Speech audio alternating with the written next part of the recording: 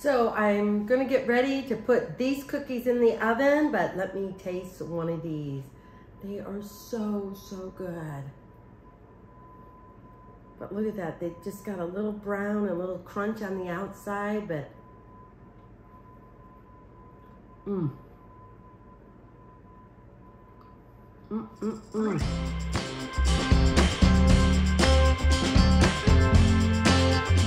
Hi everyone, I'm Amy Roloff, and this is my little kitchen, so thank you for joining me.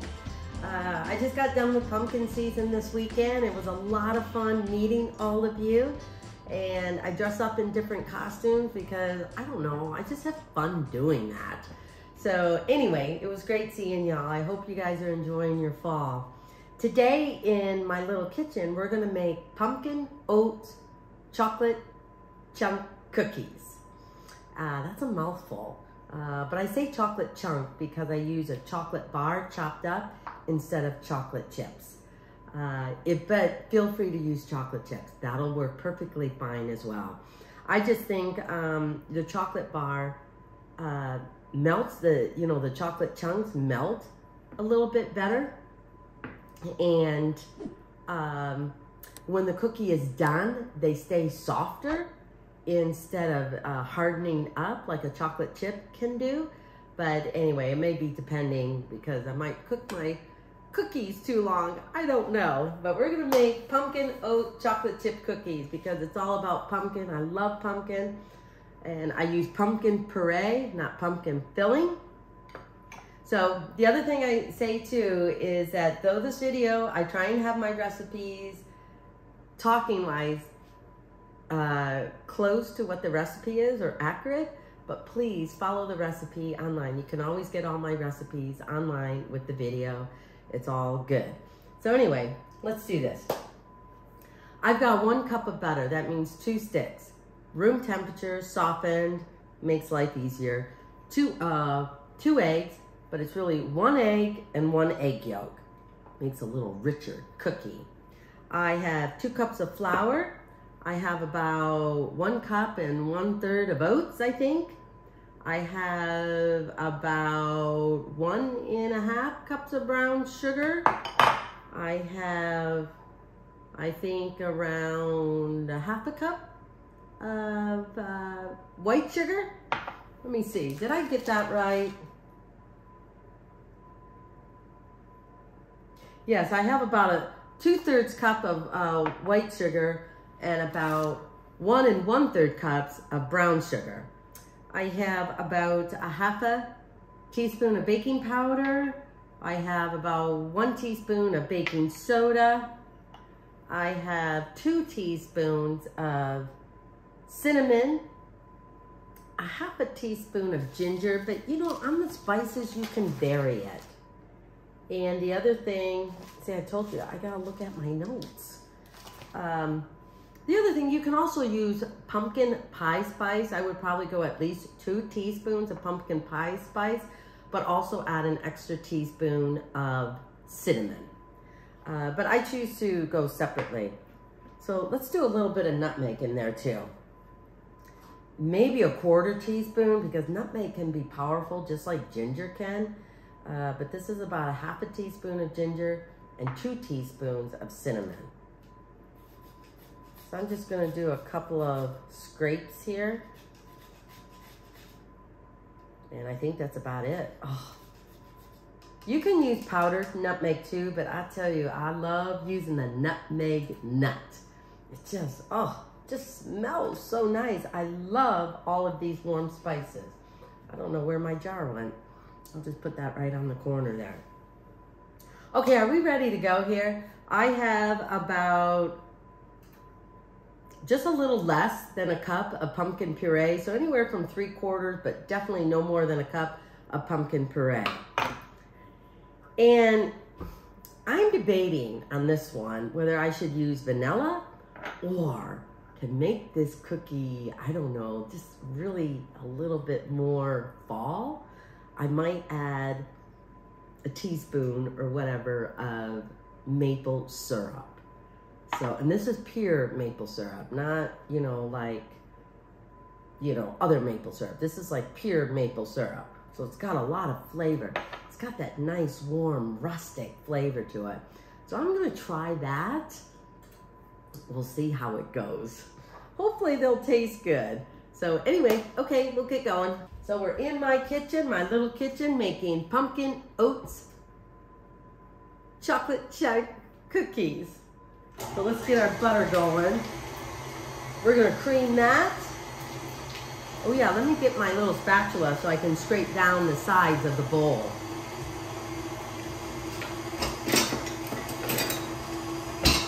Look at this, isn't this so cute? I just love having fun stuff in my kitchen, you know?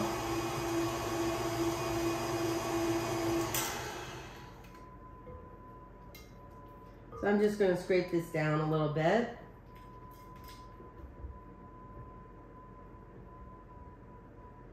Okay. Get it all creamy. I'm gonna go ahead and add in my brown sugar and my white sugar. I almost added the flour. Yikes. Let me get that to, whoops.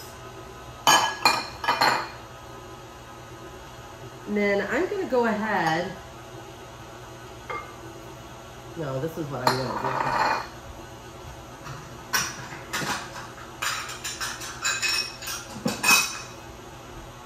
Because I just need a yolk from one egg.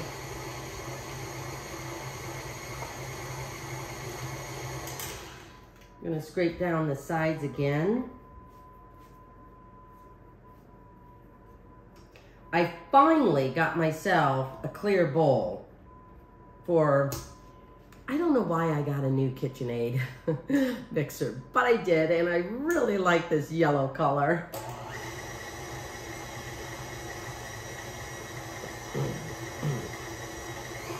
So we're just gonna let this go for a minute, just so it gets really nice and blended and creamy. Okay, I think we've got this creamed enough. I'm gonna add in my egg, or eggs, I should say.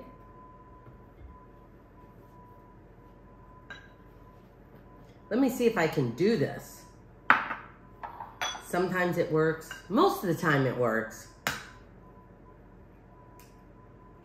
But just gonna get the yolk in there, or the egg whites in this little dish here. Oh yeah. It's working out. Awesome. So I'm gonna add the yolk in there, and then one egg, room temperature. Whoa. I messed that one up. I hit the egg too hard on this thing. Oh dear. I hit the egg too hard on the thing. I almost lost half my egg. So we're just gonna let that go for a minute. I forgot to get a little salt here. And I forgot to mention I have my oven, depending on your oven, I have mine set at 375. And so I have 2 racks. So we're gonna cook the, bake the cookies about 10 minutes, and then we're gonna switch them and maybe cook them about another 5 minutes. So we're gonna get that going here. Then I'm gonna add in my pumpkin puree.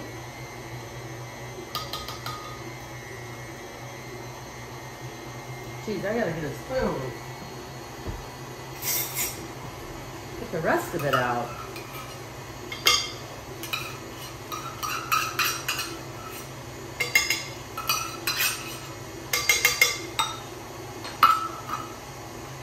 Let me scrape down the side so the pumpkin can get thoroughly mixed in with this, because I'm hoping the pumpkin is really kind of the main ingredient. Okay.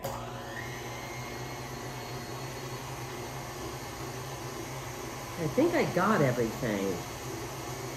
And then I'm just gonna add in maybe, let's get a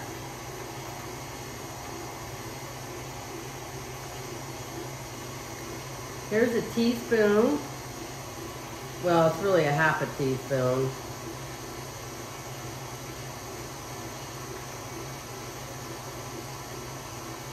So we're gonna add 1 teaspoon of maple syrup. I mean, these are gonna be like good cookies, I think. And I wanted oats because, I don't know, that just gives a little more depth, a little more, I don't know, just a slight crunch, you know, to the cookie. A little bit more of a chew. Scrape it down again.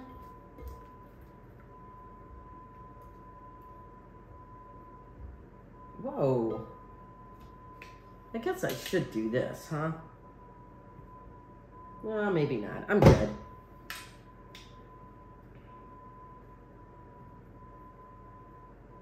Scrape off my spatula thing here. Okay, so I've got the 2 cups of flour. I'm gonna go ahead and add in the baking powder, the baking soda. Hopefully I told you guys how much that was. I think it was 1 teaspoon of baking soda and about a half a teaspoon of baking powder. I always get, oh yeah, here's the salt. I don't know, maybe about a 1/4 teaspoon. I did use salted butter, so I don't wanna do it too much. About a 1/4 teaspoon. Where's my, keep forgetting all this stuff. Let's mix that in a little bit. I'm gonna go ahead and mix in my spices. I kind of like mixing it in with the flour when I remember it to do that, because I think it gets incorporated much better instead of just dumping it all in, you know, the wet ingredients separately. I'm just gonna mix this in a little bit.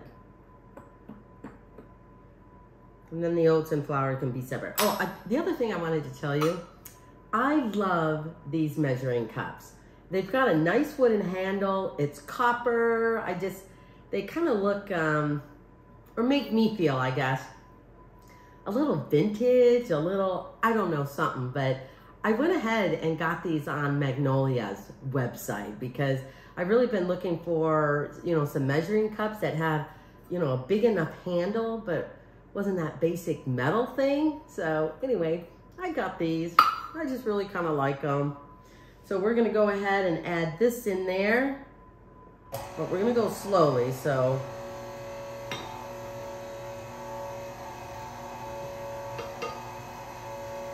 I'm gonna go ahead and add in the oats.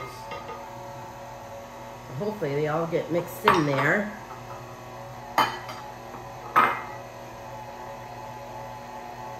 Just enough so it's incorporated. Oops, did the wrong one. I just want to make sure there's no flour left on the bottom. Sometimes the beater doesn't get all the way to the very, very bottom and scrape the bottom. So yes, this is what I do, you guys, because I think there is so much goodness left on the beater that I like to scrape my beater off. I'm sorry to say, but I really do with my cakes, and I should really make cupcakes too. It's been a while since I've made cupcakes or anything like that. So I think this is done. We're just gonna make sure the bottom is incorporated, and it feels like it to me. Now we're gonna add, oh, I forgot to chop up the rest of this, where's my knife? There we go. I forgot to chop up the rest of this chocolate here. So if you want big chunks, little chunks, you know, you make up your mind on that one.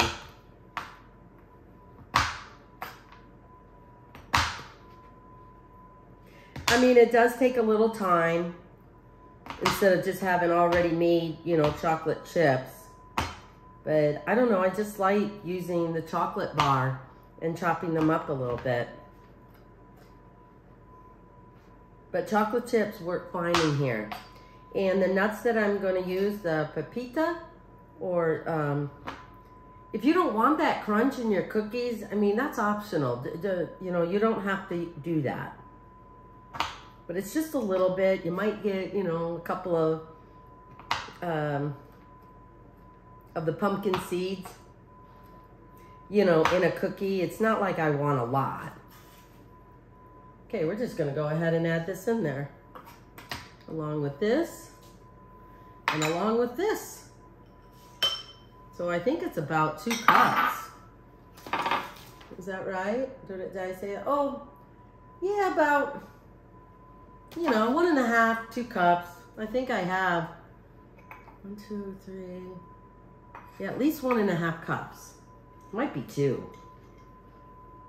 So I'm gonna fold these over.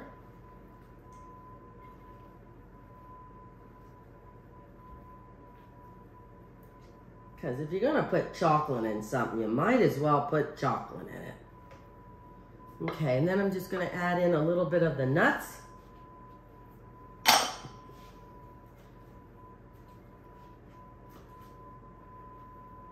Because I like a little crunch in my cookies.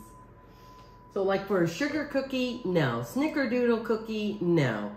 Well, Snickerdoodle, I wouldn't mind like a little chopped up almond, sliced almonds, just a little broken up a little bit, and just put a little topping on that. But you know, Snickerdoodles, you know, the traditional kind, you don't have nuts in them. But you know, that's why I like cooking and, you know, some baking, because you can kind of make it your own. So anyway. Okay, I'm gonna clean this up a little bit and I'll get our baking sheets out. Okay, this is what my dough looks like. You can see the specks of chocolate and some of the nuts. It's gonna be really good. Okay, I've got my cookie sheets here ready to go. I guess I should have taken this down or out of here. Ugh. And so I think for these cookies, just be careful because they may spread a little bit.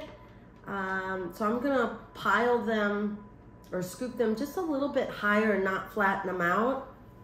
So let's see how that goes. So I'm just gonna take, for some reason, I'm not a fan of the cookie scooper. I don't know, maybe I'm just not doing it right, but it just never seems to work as well for me. So I'm just gonna use a tablespoon and another spoon to help me scoop it out. So I'm gonna get these all ready. So it's about a tablespoon. Just gonna kind of round it a little bit so they're not all squirrely.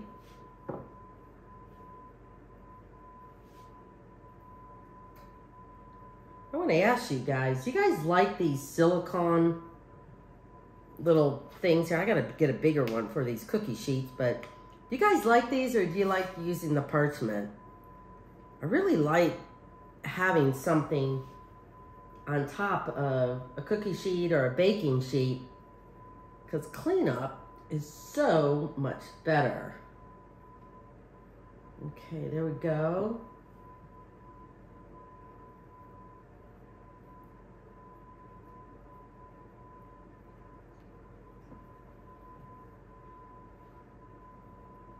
And if they do spread out after you take them out of the oven, just kind of use something like this just to kind of scoot the edges in. I'm gonna scoot this up here a little bit so I can get one more. Oops.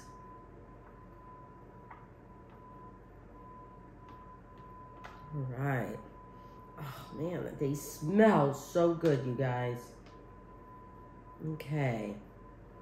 This one probably needs a little bit more here, a little tiny. Okay, so I've got one to go. I'll do this one and then I'll come back. So I have them, I've got a little more cookie dough left. So I've got the cookies on the cookie sheet, and so I'm gonna put them in the oven, double rack. So I'm gonna cook them about 10 minutes on the rack and then switch it. Maybe cook them from 5 to 8 minutes, switch it, and maybe cook it another 5 minutes or more, just so they start turning just a little bit brown around the edges, but you still want it soft in the center. So here we go. Oops, I gotta get this.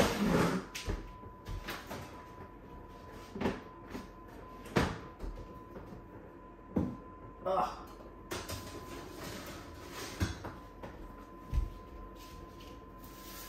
And hopefully they'll be good.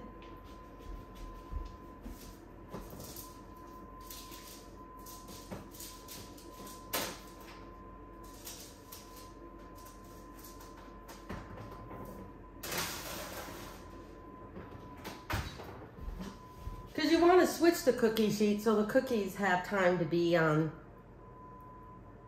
you know, both of the racks evenly. So anyway, okay, I'll see you back here in maybe about 15 minutes. Okay, we're back about 15 minutes later. Let me show you, where did my hot pad go? They smell so good. But they're, you know, kind of brown on top, little, you know, I think they're very much done. I probably could have taken them out maybe a minute sooner, but I think they'll still be good.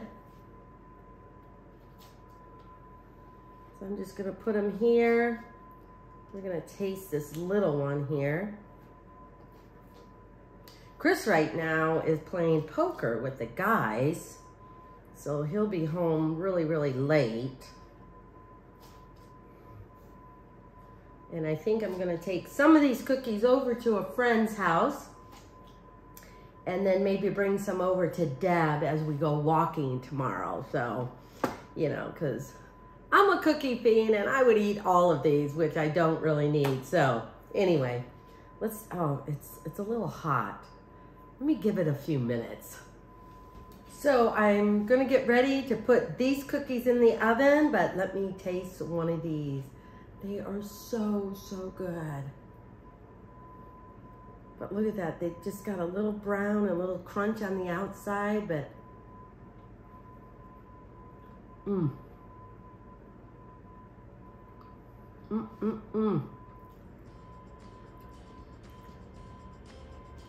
I can taste the chocolate, the spices.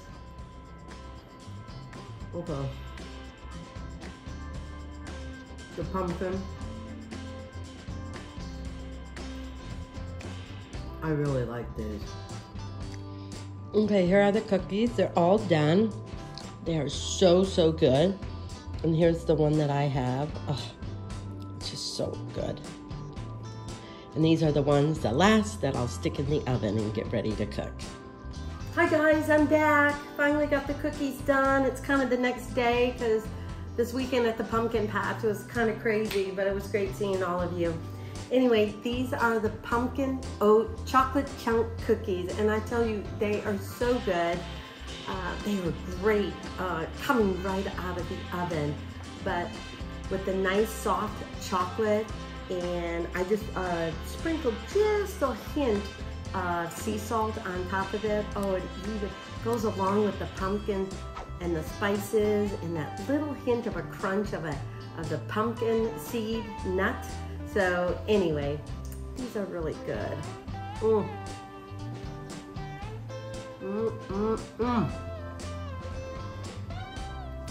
I really like this.